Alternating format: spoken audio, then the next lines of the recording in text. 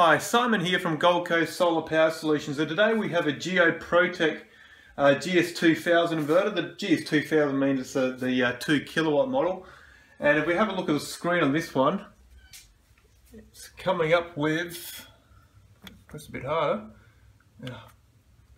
now it goes through the menu, but it's coming up with isolation fault, and you can see the red fault light on the inverter. Normally if the system was working, the fault light wouldn't be on and the power on light would be on, so you can see that now it just came up with isolation fault there.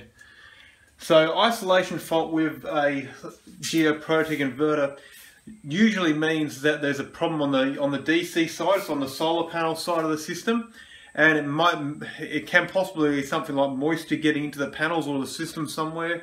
We've even seen it before, things like possums chewing into cables and stuff like that. But in this case here, the isolation fault has, well, we've identified that the problem is not on the solar panel side at all. So it's actually an internal problem with the inverter.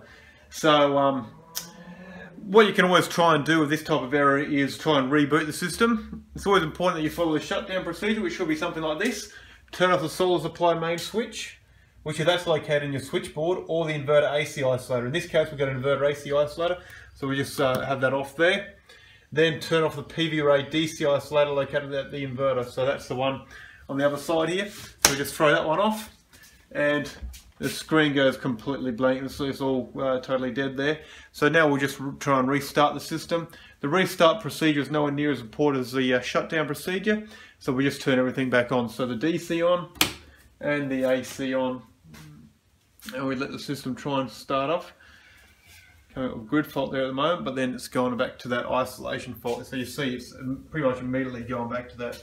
So if your Geoprotek inverter is having an isolation fault issue like this, and you're on the Gold Coast or Southeast Queensland, look, get in contact with Gold Coast Solar Power Solutions. Pretty much wherever you are going to need to talk to a local solar accredited electrician, because they are going to have to come out, check your system out, and make sure it's not a problem on the solar panel side, that it is actually a problem on the inverter. And obviously find the root cause of the fault and sort out that issue. Look, if you've got a Geoprotek inverter, like I said, Gold Coast Solar can certainly help. If you're around the Southeast Queensland area, don't hesitate to get in contact with us.